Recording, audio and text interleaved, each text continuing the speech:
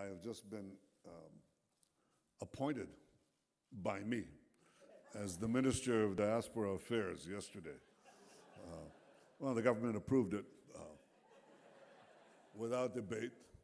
So I intend to pass money from that office to the purpose of protecting Jewish communities from the rising scourge of violent anti-Semitism, and therefore that money will pass, and it's overdue.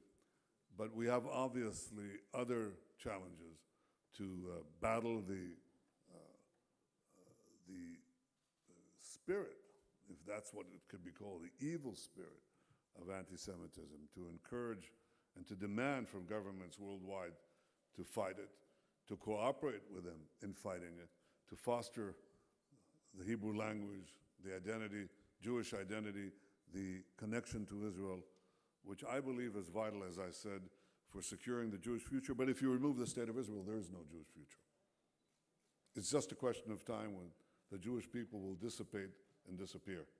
Whereas if Israel is strong, vibrant, powerful state that sees the importance of the connection to Jews everywhere, then we reverse that trend completely. That is essentially what we have been in process doing in the last 20 or so years as we face the challenges. Our world is a cruel one.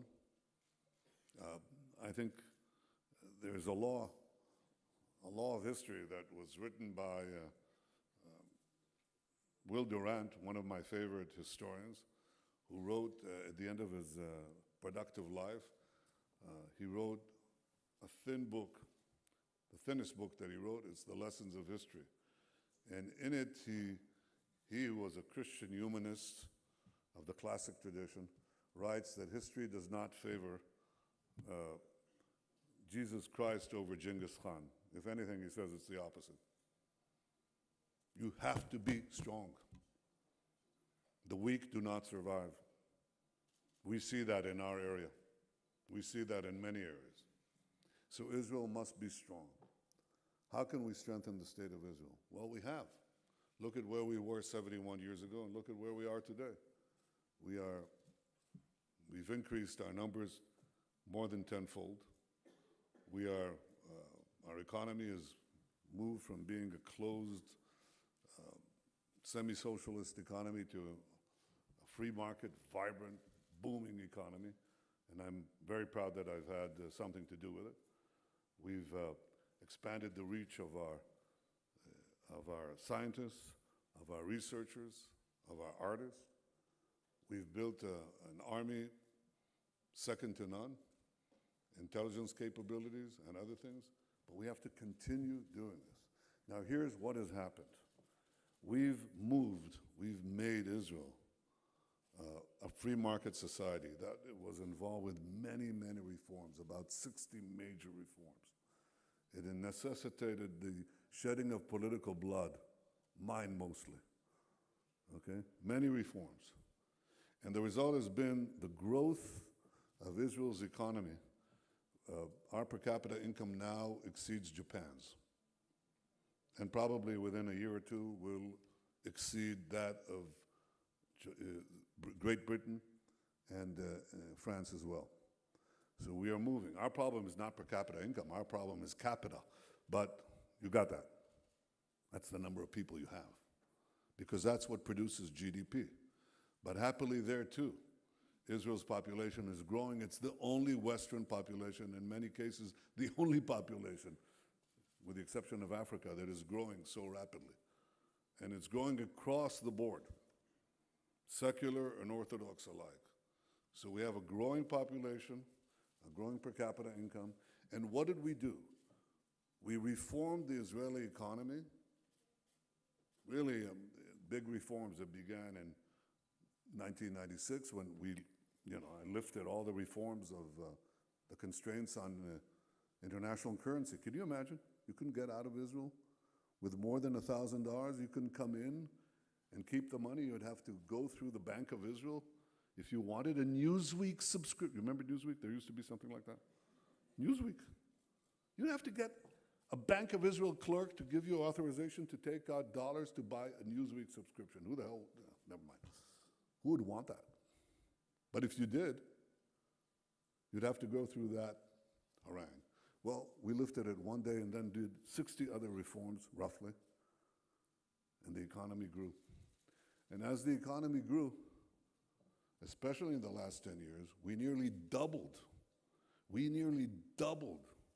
the amount of money that we put in education, in health, in welfare. Did the population of Israel double in 10 years? No.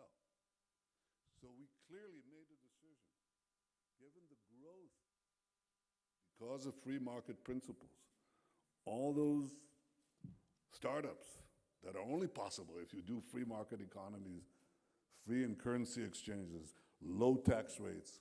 Who would be here if you had 65% tax rates? That's what we had before we did these reforms, okay?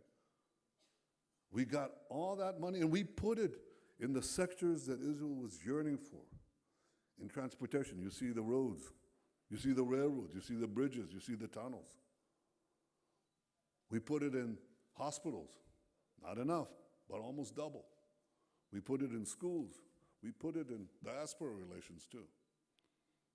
In Taglit, in Masa, you saw that. That's where the money came from. It came from growth, and that's where we put it. What did we do with defense? You know? It grew. Of course it grew, but a lot less. Now, why am I telling you all this? Because we're at a pivot point. It has to be understood. And I'm going to refer to Bougie Herzog's opening remarks in a minute. Believe me, there's a method in what I'm saying here. You know that. We put the money there because we had proper defense. And as the civilian budgets grew, the defense grew very slowly. And as a percent of GDP, it went down. It went down. Our GDP grew, but our expenditures remained roughly the same. Well, we can't continue that way. We are faced with an evil empire. It's called Iran. Iran seeks to destroy Israel. It says so openly. It works for this incessantly. Iran wants to develop nuclear weapons. It's transgressing on its agreement and commitment.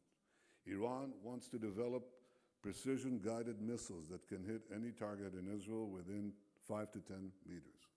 It's doing that. Iran wants to use Iran, Iraq, Syria, Lebanon, and Yemen as bases to attack Israel with statistical missiles and precision-guided missiles. That is a great, great danger. To ward off this danger, we have to do two things. First, we must unite, because in the face of danger, we unite. This is not a spin. This is not a line. This is a real thing that is happening as the power balance in the Middle East changes. We must be strong. And to be strong, we have to be united as a people, united in spirit, united in our quest to secure the future of the Jewish state and the Jewish people. But to be strong, you have to be strong militarily. And to be strong militarily, we have to shift now money from the civilian areas to the military areas.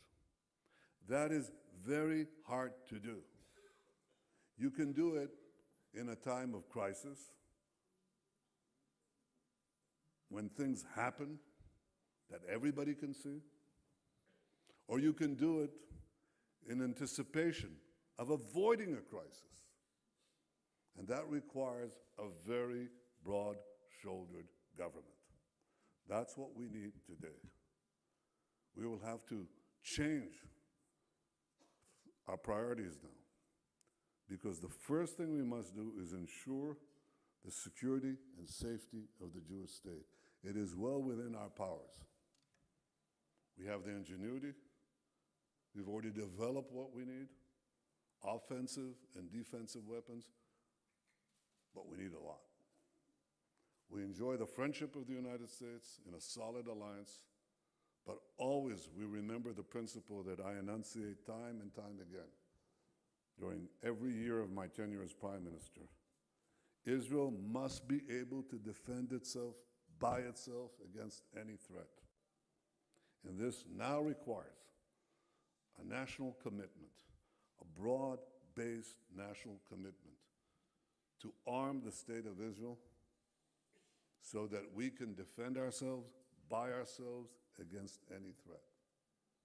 So we need a national unity government.